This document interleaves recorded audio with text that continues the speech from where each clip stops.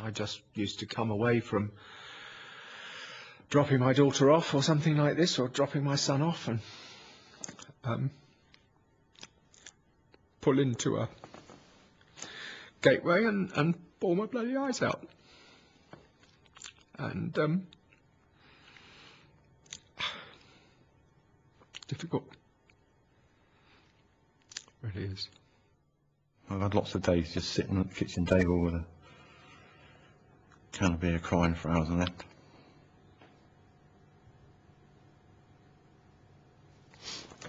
I hope you have a walk, sorry.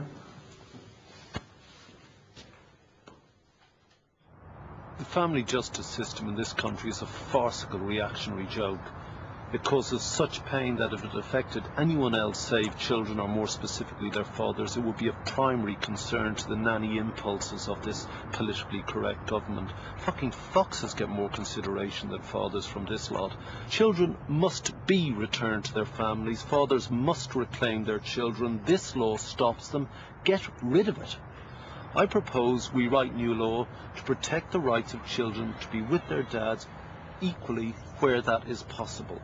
A starting presumption stating that which is self-evident to everyone but the hacks in the family court system, that both parents are of equal value and in the eyes of the child usually equally loved. My suggestion is, and I think we've already gone through this, is that the law should state that where possible they are, and the end result is they will be with each parent 50% of the time, unless they otherwise choose themselves. I don't have a problem with that. So you and I would draft a law which said, unless the circumstances indicate otherwise, the starting point is equal division of time. I think it's fairer. I think it would be much more sensible. I think it would take a lot of the heat out of the situation. I think it would put people on a much more even footing. And also then they would think very carefully about what they're doing when they do split. Because at the moment it's too easy. And the trauma that's caused by the current system is just appalling. I think it would help enormously. This summer, the government published its proposals in the form of a green paper, a consultation document that may eventually become law. There are plans to encourage mediation, speed up the court process and provide contact centres. And though this may have some marginal benefit, the reality of this paper is that bureaucrats have listened to other bureaucrats' complaints of an overwhelmed system. As ever, people have been ignored. They refuse point blank to even consider allowing fathers to be with their children for 50% of the time, wherever that's possible.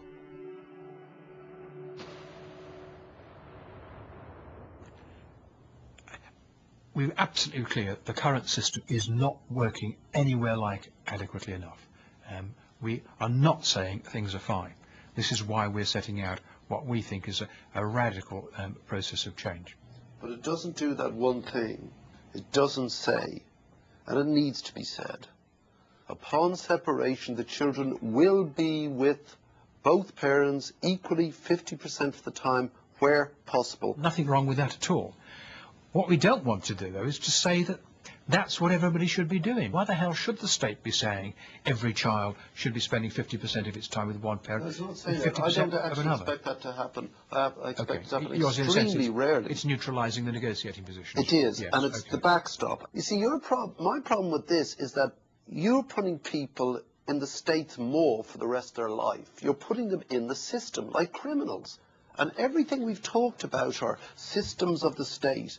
You know, there's this, then you have to report to judges who can then call you in and have you referred, and then there's welfare officers and mediators examining you to find you wired, that sort of person. It's very Orwellian. And the endless interference because you've just broken up with your missus. Fuck off. Get out of my life. You know, that's it. And save yourself a few quid in the bargain, the state.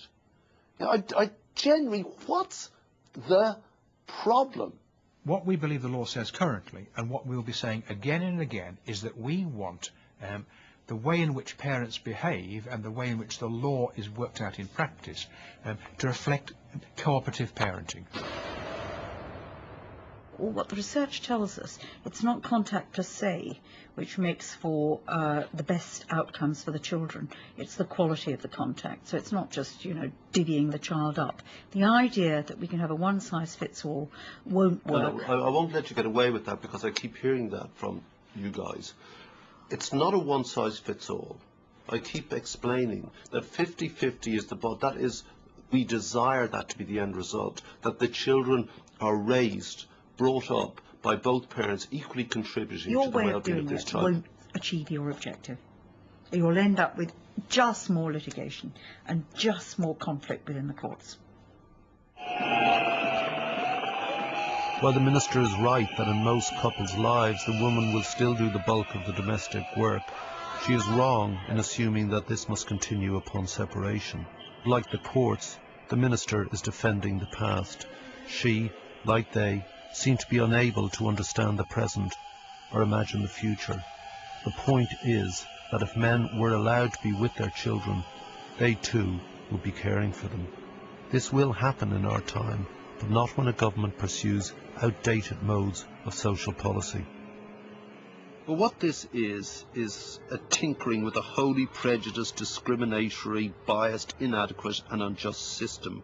And an unthinking tinkering with family law becomes unjustified tampering with people's lives.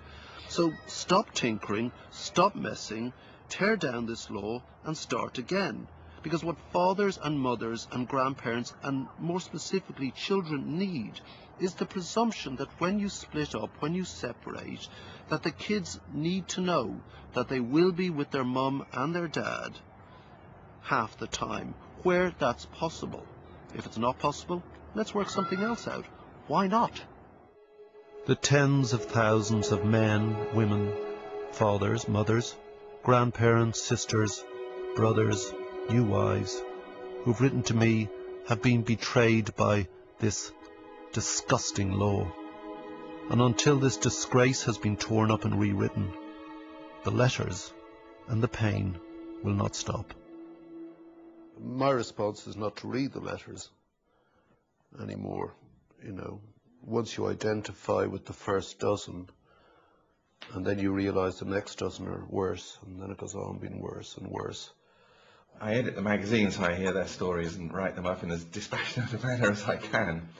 But when it comes to my own sort of sadness, it's actually, I mean, 99% of the time you kind of wouldn't know, I think.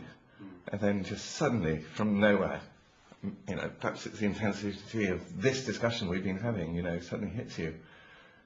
Well, you have to suppress it, don't you? I mean, the only way you can survive, because otherwise you'd be a basket case. You have to suppress it somewhere. Denial, yeah. And that's why I say cruel and inhuman. Yeah. They don't know what they're doing. When these judges are making the decisions that they're making, they just don't know what they're doing to people.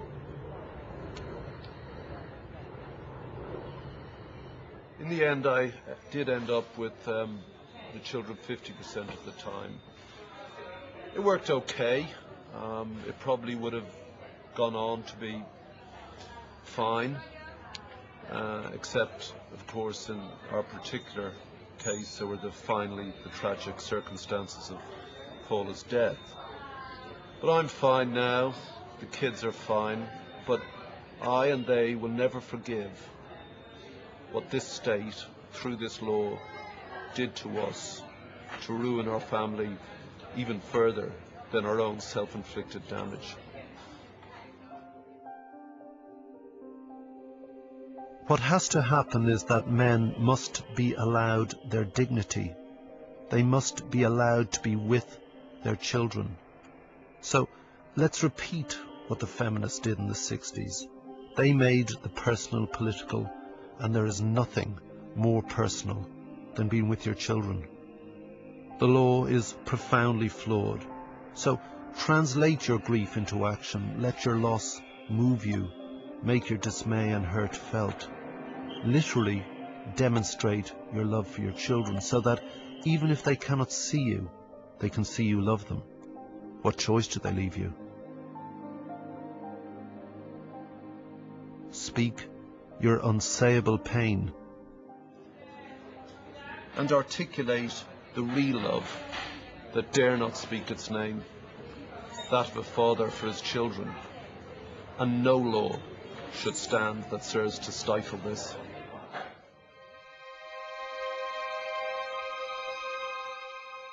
Since this programme was made, one of the interviewees, Alan Levy QC, has sadly died. For more information about the UK's child residence laws and advice on shared parenting, visit channel4.com/family. Next tonight we hear from couples, including the ones who provoked a media storm to see if wife swap changed their marriage.